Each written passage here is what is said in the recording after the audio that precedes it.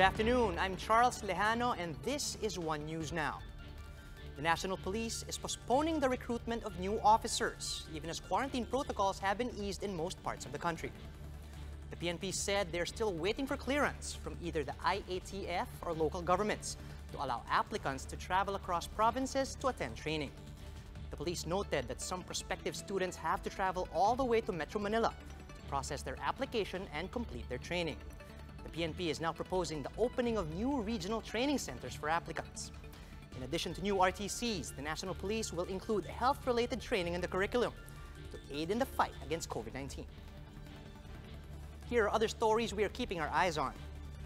The House Committees on Good Governance and Accountability and Legislative Franchises continue their joint deliberations on the franchise renewal of ABS-CBN today.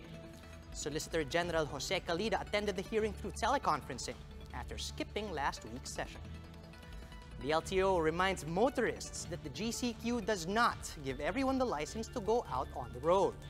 Drivers who are not authorized to ply the roads will be charged with driving without a valid license. And over in the US, Minnesota authorities say no protesters appear to have been hit by a semi-trailer that drove into a crowd of demonstrators on a freeway near downtown Minneapolis. Major cities have imposed curfews following violent protests against police brutality.